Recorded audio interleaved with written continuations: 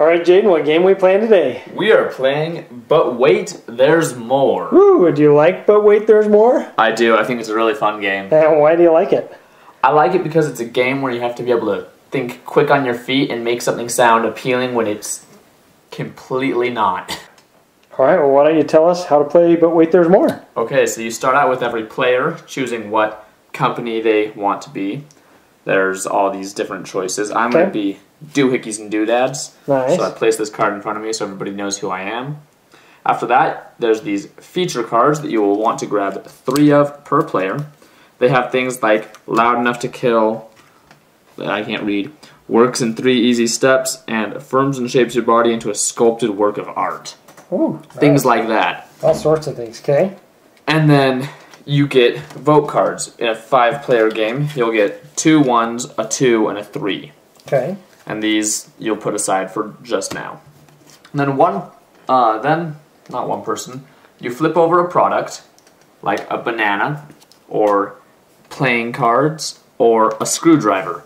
And you'll try to look through your cards and pick one that is a feature that you'll use on this product to make it sound appealing. But then halfway through your sales pitch, which is timed by this timer, you have to flip over another feature from a deck and add that feature on. So it has a twist. Ooh, alright, well give us an example. Alright, so let's say I was selling a golf club. I would say, which of my 3 cards that I have here would be good for a golf club? So everybody's got to pitch a golf club, but they secretly pick or simultaneously pick one of their own features. Yeah, and then you put that, I'll put Works in 3 Easy Steps, face down on your card, put the other 2 to the side for now. Okay, and when everybody's ready to pick their things, then one person goes first. Yep, and they say this.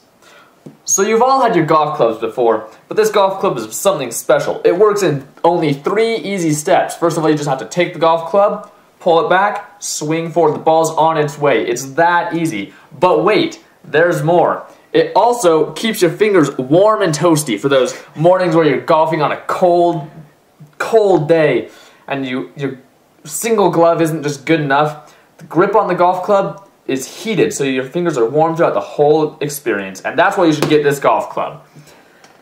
And then the time runs out and we move on with the next person. So then the next person has to pitch from theirs. And they say, oh, we're selling it, that it's safe and effective way to clean your ears. And then halfway through, they also have to say it's good to the last drop. Somehow. Well, I think you ought to give us another example. Take up 3 more features. Okay. Just to show us what else might happen. So, say I had the features with lifelike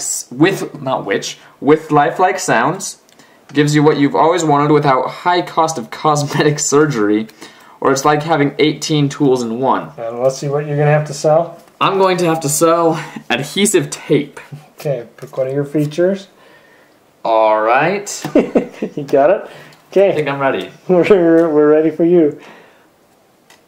Okay, so everybody has their favorite adhesive tapes that they use, but I'd like to present our own version from Doohickeys and Doodads.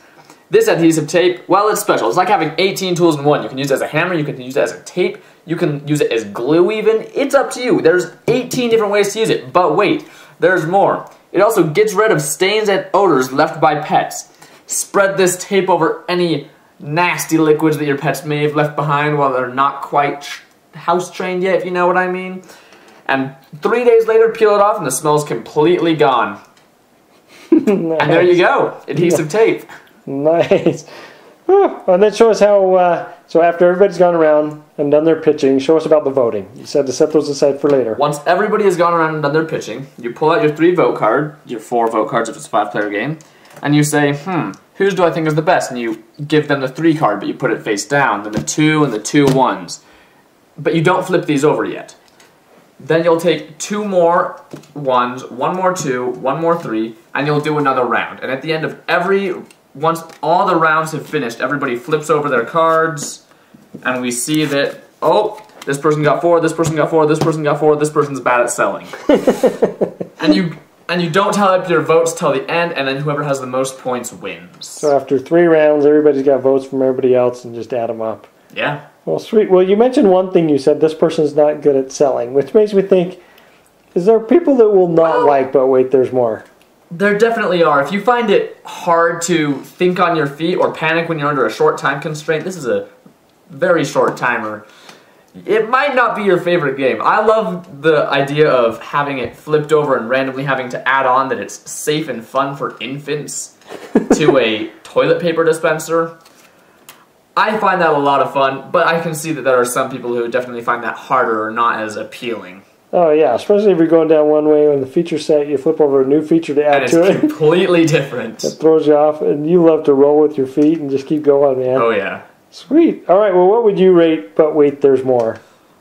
I would rate it a 4.75. Nice. I think you'll be playing this a bunch. Oh yeah. All right, thanks, Jaden. Alright, see ya.